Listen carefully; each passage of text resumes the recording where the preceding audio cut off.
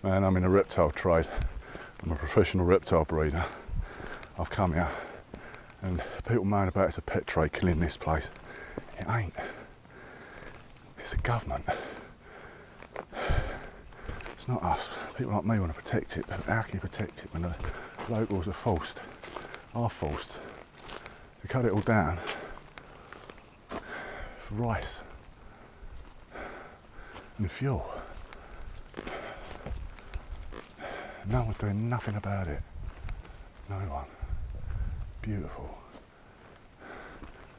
The whole island should be protected. Big stamp, bang. Clean it up. I could tell I could make this place, I could grow it all back and turn this place into a money heaven. Make this place safe for tourists. This could be paradise.